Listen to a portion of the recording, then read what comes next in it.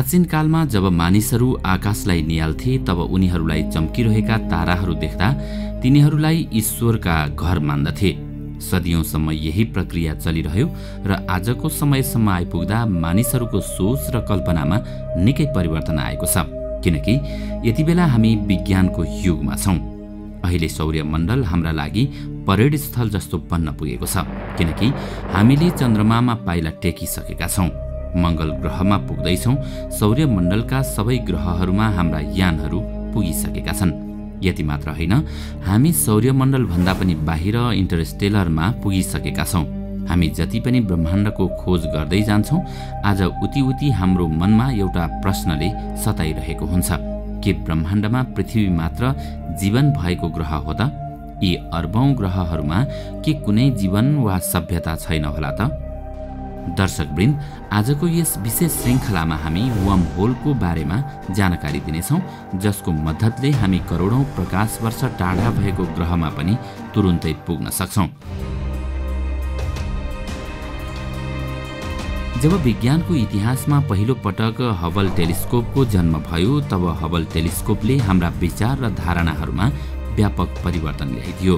Hubble टेलिस्कोपकै सहायताले हामीले black होलको बारेमा थाहा पायौं, सुपरनोभाको बारेमा पनि हामीले थाहा पायौं। आकाशमा देखिने नेबुला, ग्रह, तारा आदिको बारेमा अझ नजिकबाट जान्ने मौका पायौं। तर हाम्रो मनमा एउटा प्रश्नले भने अझै छाडेको छैन, के यति विशाल ब्रह्माण्डमा जीवन रहन लायक ग्रह पृथ्वी मात्र हो त? हामीले अवश्य पनि अनुमान लगाउन सक्छौं, यी अर्बौं ग्रह र ताराहरूको बीचमा कहीं न कहीं जीवन रहेको छ। तर फरक यति हो कि हुन सक्छ ती ग्रहहरू हामीबाट करोडौं प्रकाश वर्ष टाढा रहेका छन्, अनि ती ग्रहहरूमा पुग्नका लागि हामीसँग जुन आजको टेक्नोलोजी छ, यसको सहारामा हामी त्यहाँसम्म पुग्ने कल्पना समेत गर्न सक्दैनौं, किनकि त्यहाँसम्म पुग्नका लागि हामीलाई प्रकाशको गतिमा उड्न सक्ने स्पेस यान चाहिन्छ। तर वैज्ञानिक अल्बर्ट आइन्स्टाइनको थ्योरी अफ रिलेटिभिटीका अनुसार कुनै पनि मास भएको वस्तु प्रकाशको गतिमा उडान भर्न सक्दैन, किनकि यस्तो गर्नका लागि उसलाई अनन्त ऊर्जाको आवश्यकता पर्दछ। सरल भाषामा भन्नुपर्दा अहिले उपलब्ध प्रविधिको आधारमा प्रकाशको गति वा त्योभन्दा बढी गतिमा उडान भर्न सक्ने यानको आविष्कार गर्नु असम्भव छ। अहिले तपाईको मनमा लाग्न सक्छ, यदि यस्तो हो भने जुन कुरा असम्भव छ, आखिर त्यसको चर्चा गरेर किन समय बर्बाद गर्ने त?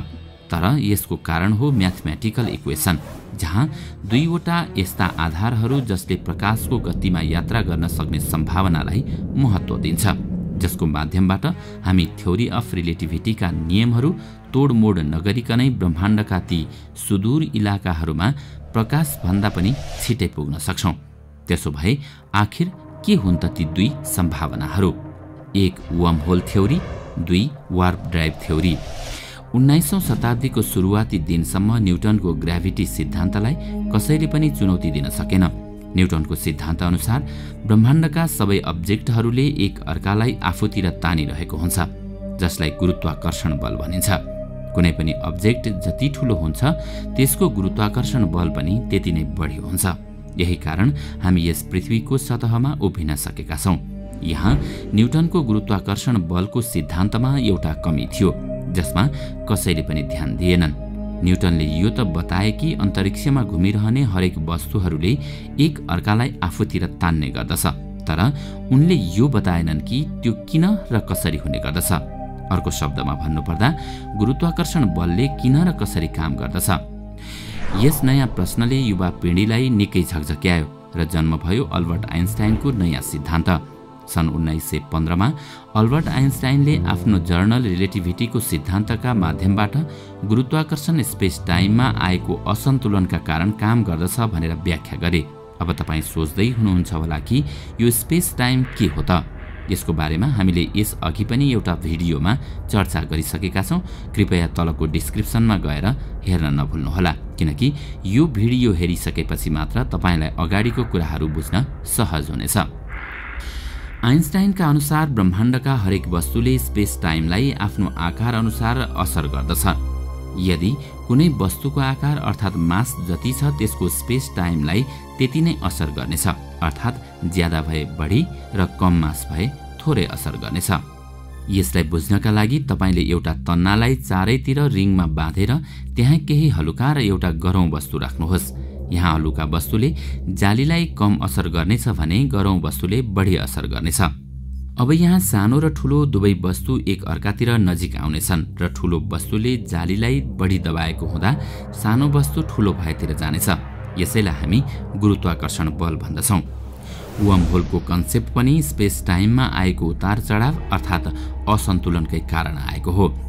आइन्स्टाइन र उनका साथी नेथन रोजेन यो मान्दथे कि कुनै बेला स्पेस टाइममा यही दबावहरूका कारण स्पेस टाइममा एक छोटो बाटो बन्न पुग्दछ जुन ब्रह्माण्डका दुई सुदूर स्थानहरूलाई जोड्ने मात्र नभई अलग अलग समयकाललाई समेत जोड्दछन्। यदि तपाईले यसलाई अझै बुझ्न सक्नु भएको छैन भने एक उदाहरणबाट बुझ्ने प्रयास गर्नुहोस्। मानौ ए र बी गरी स्पेस टाइममा दुईवटा यस्ता स्थान छन् जुन अत्यधिक टाढा रहेका छन्।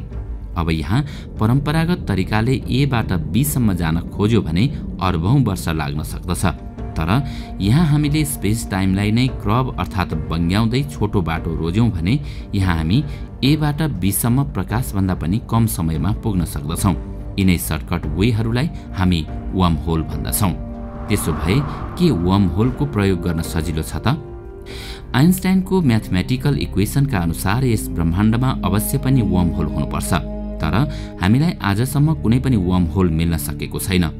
आजसम्म भौतिक शास्त्रीहरूले केही पनि यस्तो प्रमाण भेटाउन सकिरहेका छैनन् कि जसबाट यस ब्रह्माण्डहरूमा वर्महोलको निर्माण प्राकृतिक रूपमा हुन्छ।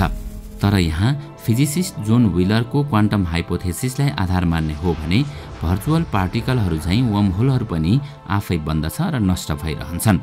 त्यसो भए यो भर्चुअल पार्टिकल के हो त? ब्रह्माण्डमा केही यस्ता पार्टिकल्सहरू देखिएका छन् कि जुन ब्रह्माण्डमा आफै अस्तित्वमा आउँछन् र केही समयमै नष्ट हुन्छन्।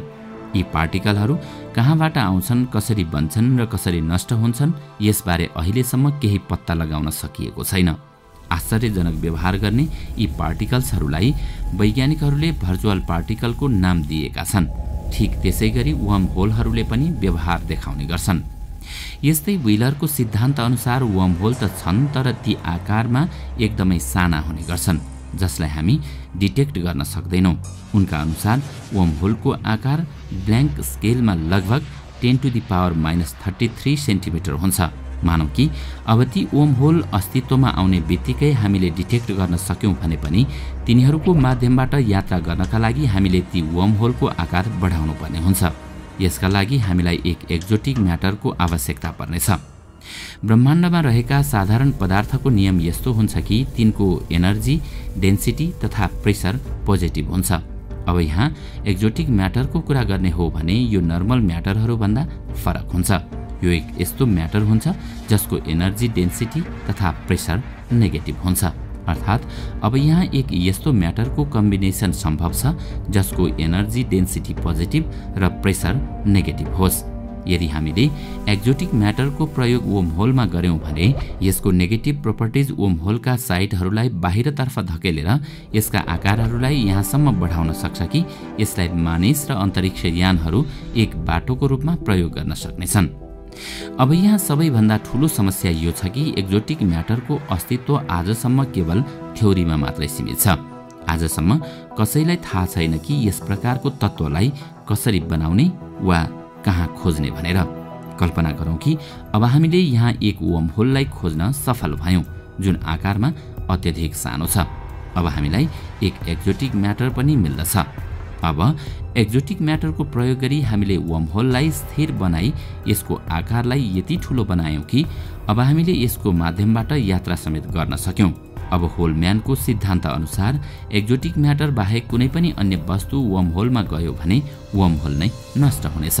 अर्को शब्दमा भन्नुपर्दा वर्महोलमा प्रवेश गर्ने बित्तिकै वर्महोलसँगै हामी पनि नष्ट हुनेछौं। यदि भविष्यमा कुनै प्रकारले हामी वर्महोलको प्रयोग गर्न सफल भयौं भने पनि हामीले एक ठूलो समस्याको सामना गर्नुपर्ने हुन्छ।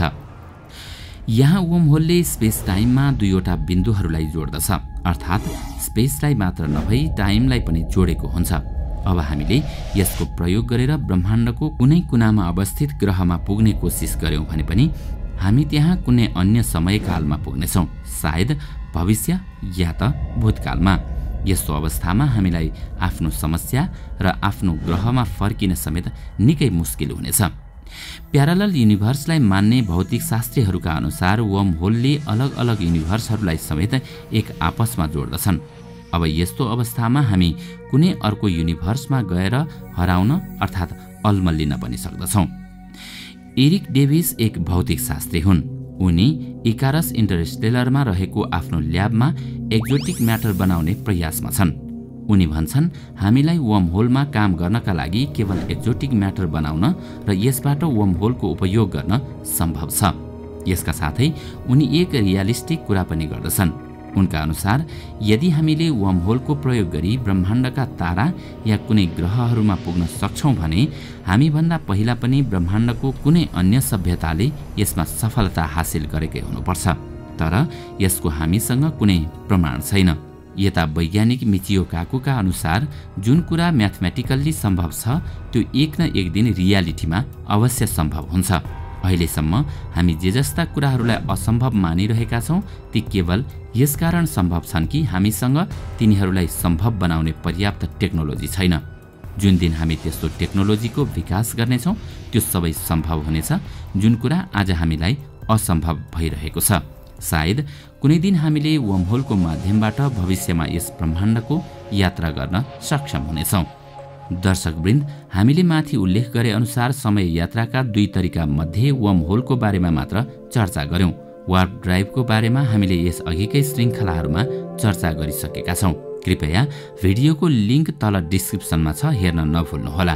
तपाईलाई आजको श्रृङ्खला कस्तो लाग्यो हामीलाई कमेन्टमा अवश्य बताउनुहोला।